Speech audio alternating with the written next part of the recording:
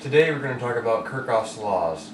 First one we'll talk about is Kirchhoff's current law, which is also called Kirchhoff's first law, or KCL.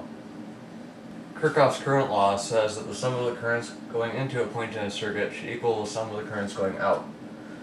First, let's see how this applies to a series circuit like this one. As you can see, in this circuit we have 2 ammeters, 3 resistors, and a battery.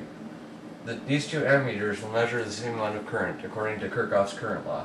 We could also place them anywhere else in the circuit and they'd still measure the same amount of current. Here's how Kirchhoff's current law applies to parallel circuits. As you can see here, we have a parallel circuit with a battery, 3 ammeters, and 2 resistors.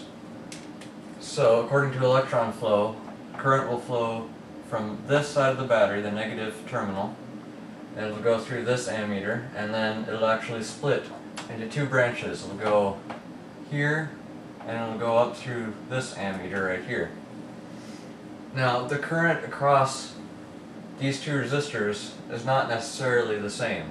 It depends on the value of the resistor. If the values of these 2 resistors are the same, then the current across them will be the same. However, the value that these 2 ammeters show will always add to equal what this ammeter shows. Here's a practical implementation of Kirchhoff's current law in a parallel circuit. Here we have a 1.5 volt battery. We know the current going through the entire circuit is 2 milliamps, and we know the value of R1 is 1 kiloohm. Using Ohm's law, we can determine that the current going through R1 is 1.5 milliamps. Then, according to Kirchhoff's current law, we know that the current going through R2 is 0.5 milliamps, because 1.5 plus 0.5 is 2 milliamps, which is the total amount of current going through the circuit. Then, using Ohm's law again, we can determine the value of R2 is 3000 ohms, or 3 kiloohms. Now I'm going to talk about Kirchhoff's voltage law.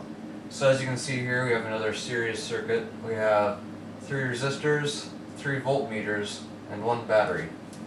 Basically, Kirchhoff's voltage law says that if you add up the voltages that these 3 voltmeters show, making sure to take into account polarity so that you don't end up with a negative number, and then you subtract the supply voltage, you'll get 0.